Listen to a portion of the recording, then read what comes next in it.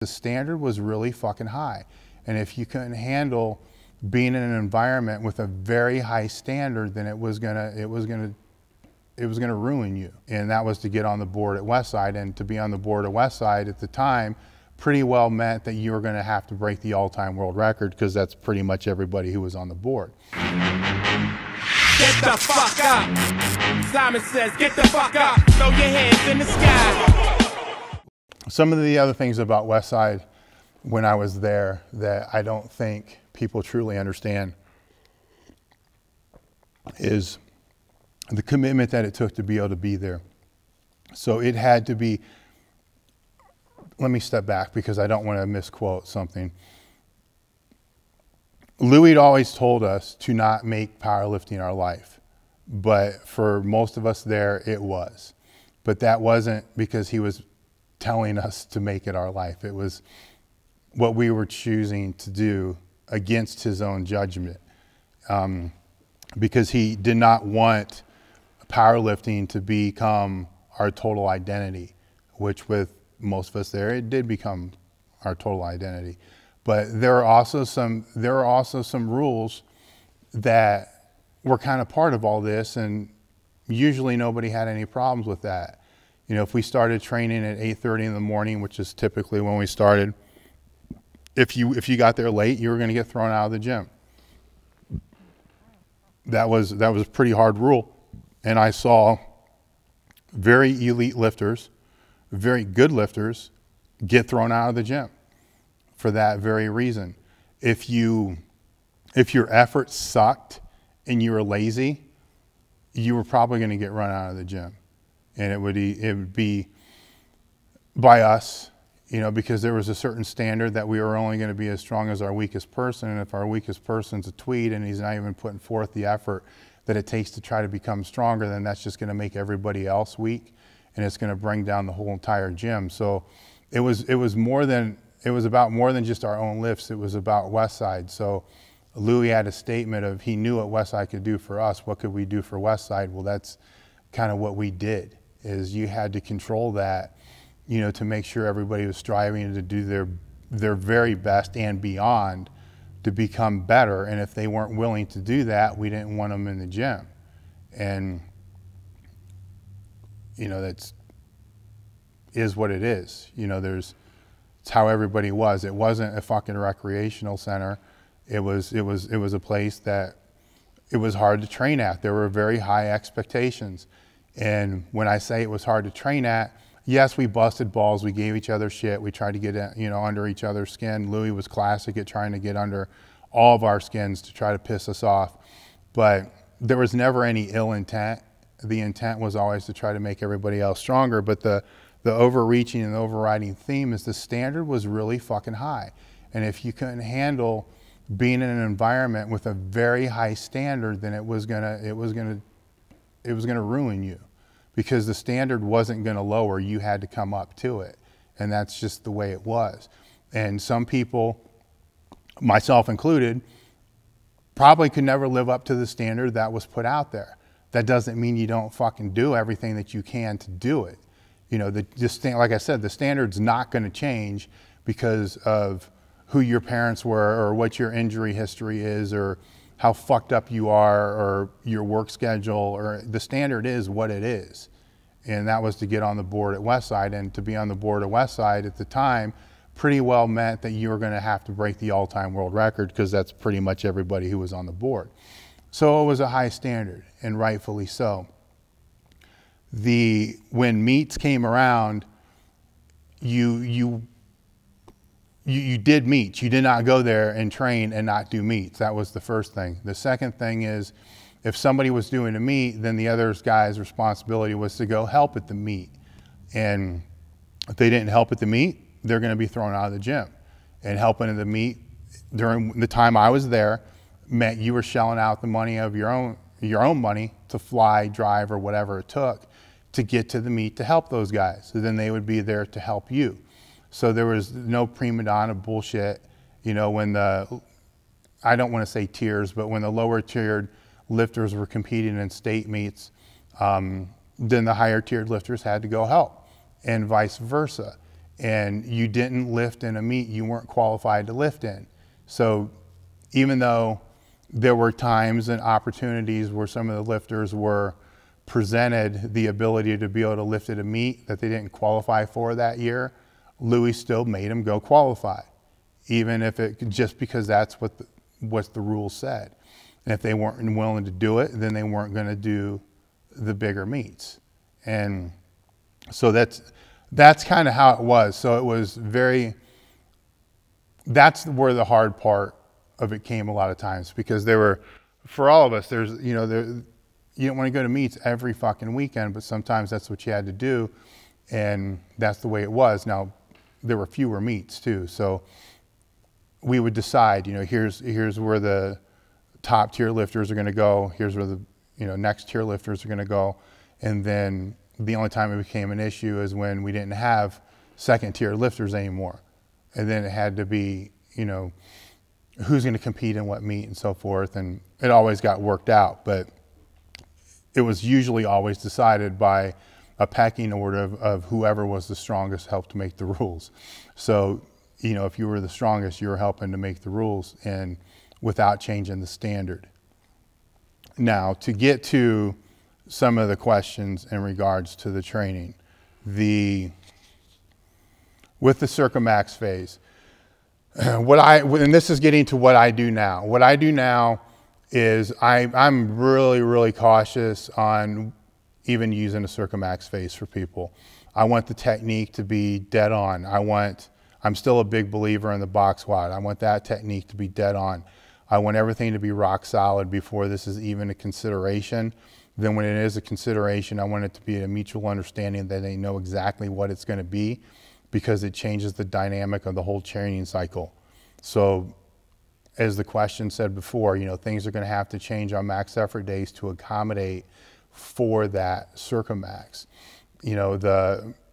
Wherever the training is being done during the Circumax needs to be at the same place with the same bar, with the same bands, with the same monolift. It can't be done in 3 different cities with 3 different types of equipment. It has to be consistent during that entire phase. There's all those little nuances that have to be into place, because when you're talking Circumax, you're talking above 100%. So you start dealing with shit that's above 100% at the top, you need to make sure there's going to be spotters. You need to make sure there's going to be people in there to run the monolift. It's very, very hard to do if you're not using a monolift. If you're a raw lifter today and you're not using a monolift, the Circumax is going to be a really fucking hard thing to do. It can be done, but it's going to be really fucking hard to do it. And the tensions may have to change and be some combination of band and chain. The other question about, there was the cycling of the program. One of the statements that's been made several times is that there's no cycle to Westside. It doesn't have any type of phasing or any type of phasic structure where it does. The dynamic effort cycles are all cycles that cycle in this 3-week wave period or a 5-week wave period in its own right. And then the max effort, it's working up to a single. It's essentially what max effort is. So that's cycling every day, or not every day, but every week. And then maybe sometimes that's going to have to be pulled out because of a Circumax, or because of other training goals are going to supersede what that maximal strength is going to bring. And the goal of the max effort day isn't just to strain, it's to teach somebody to recover from a chaotic situation. So you need to know how to strain. You need to know how to think when you strain. So if you do get a squat or a deadlift or a bench that's a grinder, you just don't hit that spot and stop. You got to know what technical changes to make if you hit that. So if you're only getting in that environment or in that place 4 times a year or 4 times every 6 months, if that, you're not going to know what the fuck to do. So that's the whole purpose of the max effort method. And the max effort method, keep in mind, doesn't use the lifts that you're going to compete in. They use modifications of the lifts you're going to compete in, which makes it easier for you to recuperate from, to be able to do it more frequently.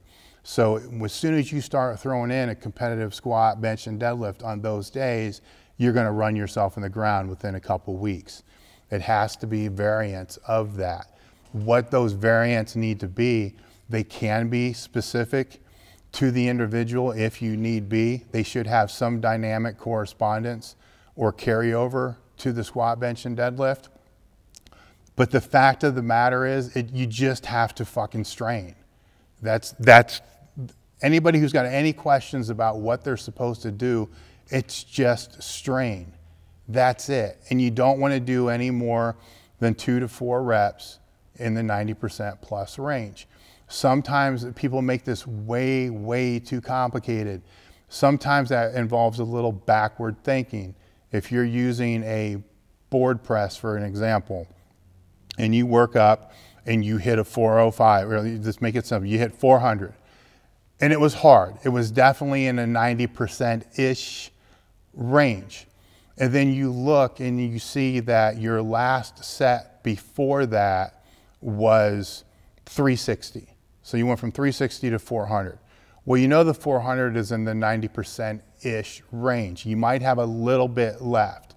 Well, 90% of 400 is what? Not the 360. Is that right? My math's not working real well. 9 times 4, 3. Well, it is 360. So it's right at 360.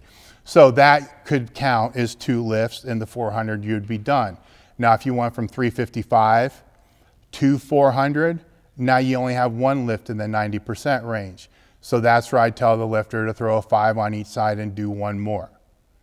You know, so you don't have to exactly know what your PR is for each one of these lifts going into the lift, because that's going to change day to day, week to week, hour to hour, symptom to symptom. You know, it's all the time. But you can definitely use your own perception and your training partner's perception to be able to make these audible calls to be able to get to, for an advanced lifter, 2 is enough. Two lifts in the 90% plus range. If it's an intermediate or beginner, going to pull it down a little bit. Maybe you can go 4 lifts, which could be a double, single, single, something along those lines. So the max effort exercise optimally should change every week. If you're a very, very young beginner, then you can go a triple 1 week, single 1 week. But personally, I still like to see it change every week and always be a single, because there's less likelihood that you're going to get hurt doing a single than you would a triple. And I've seen that over all my years of training. You know, the only time I really ever see anybody get hurt on a single is going to be at a meet, or when they're doing the competitive lift in a gym, you know, when they're not really supposed to, or they're working up when they're not supposed to. The supplemental exercises are typically going to change every 3 to 5 times that you do the movement, however you decide to do that movement. The accessories can change usually every 4 to 6 weeks, because that's where you're talking things like push down, side raises, stuff like that. They still have to change because wear and tear is wear and tear. So they all have to kind of change with that. That's basically the general principle. The article I have on a general template is through the 8 keys, which also discusses the importance of having a dynamic effort method, a repetition method, and a max effort method. This isn't just some shit Louis came up with. You know, if you want validation of it, look in Science and Practice of Strength Training, look in Super Training. They're both explained in detail there. Some of Bumpa's materials is also explained there. So it's the importance of these 3 different ways to increase muscle tension is, in my opinion, vital when it comes to the importance of developing maximal strength. So I'm going to cut it off there, because I do have a whole seminar video on the site, which is old as hell, but probably needs to be redone at some point in time. But I can talk for hours on this. So I'm going to cut it there with the Westside and the conjugate stuff.